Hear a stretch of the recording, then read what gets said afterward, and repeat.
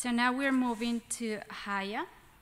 Haya, according to the UNHCR, the number of registered Syrian refugees is over 5 million.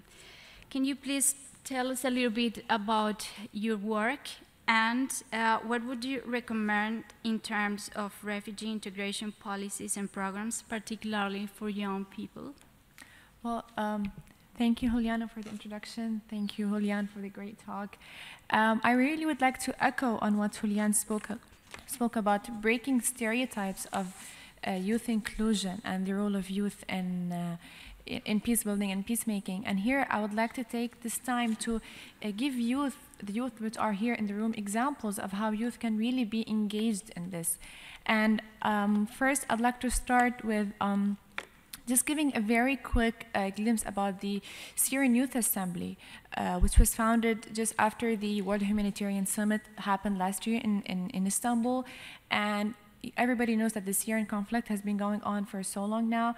And for 6 years, I've been always thinking, like, what can I do for my country? What can I offer for my country? And all of this thinking really didn't give me anything. I just had to take the initiative and to just create something with a group of Syrian friends. And we really created the Syrian Youth Assembly. We are really hoping to build peace in Syria. We are a peace platform. We want to engage as much youth as possible. We want to have a say in the 2250 resolution, which we know it's a really, really challenge right now for the Syrian conflict. And we as youth want to have our voices heard. Especially during the Syria talks that are happening, there is absolutely no representation of youth whatsoever, despite that they are really very much affected by the conflict that's happening in Syria. Another thing I would really like to give an example about, which is something I'm also a member of, which is Shark Youth Forum.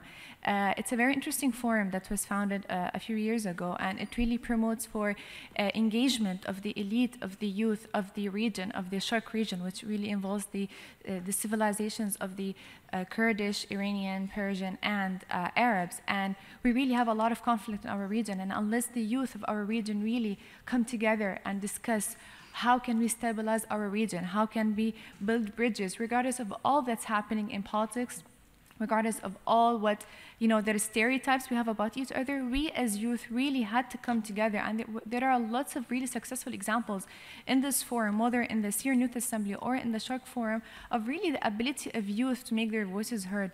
So, and unless we took these initiatives, we really weren't able to make ourselves really engaged in this and to allow for the youth integration in these important processes. Thank you, Haya. We know that currently Syria is facing a very difficult situation, and particularly for young people and for the infants. So we know as well that you have an academic background and you have been dedicated these years to do some research. Based on that experience,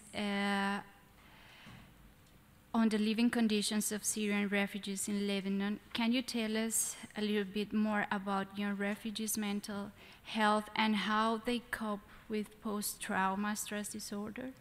Well, back when I was studying at the American University of Beirut, my professor told me about a project that she's working on about the effect of PTSD on social and political behavior. Now, PTSD, for those who don't know, is the post-traumatic stress disorder. So it's a mental disorder that some people suffer after experiencing a really traumatic event or a catastrophic event. And it took us almost 3 years to finish working on this research because we worked closely with Syrian refugees in Lebanon. They were actually our focus of our study. And we wanted to understand the impact of PTSD on countries which have ongoing conflict and violence. And from the study, we really discovered that the high prevalence of PTSD among Syrian refugees, which faced displacement, they faced war, and they faced trauma, because we need to keep in mind that Syrian refugees, and more specifically Syrian youth, not only suffered from trauma or oppression, they also suffered from displacement. Throughout these 6 years, we're just going from trauma to another trauma, oppression, and then war, and then maybe torture, maybe losing people we love, and then we're just going to displacement, and then in displacement we have discrimination, and just the list just continues. And we really found in our results that the PTSD actually may have an impact on the intractability of conflicts. So let's say that the Syrian conflict now is resolved, but there might be a possibility that Syria might fall into another conflict again, because actually the mental health and the possibility of those people falling into conflict is very high, because it's not only important to work on physical maintenance or to work on the infrastructure in post-war countries. The human beings really have been hurt a lot. And in this study, we discovered that it's very important to work on the human being, and specifically on youth, because they are actually the generation which will go back to Syria to rebuild it. And we actually recommended in our study that communication is very important. So it's really important, like, let's say now in Syria we have the government side and the rebel side. It's very important to have communication between both sides, because if you do not have communication, there is possibly no peace that can happen, because many people are thinking of revenge, and we don't really want revenge in our country after the war. And one thing we also found out is the ability of resilience.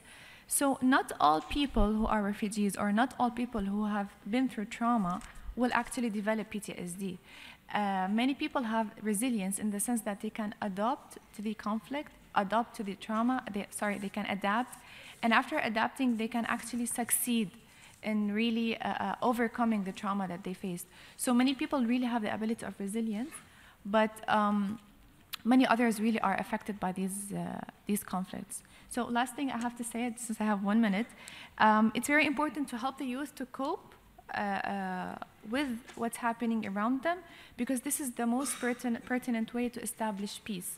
So peacemaking is about maybe resolutions and politics, but it's also about helping the human beings and the youth to really cope with their surroundings. Thank you.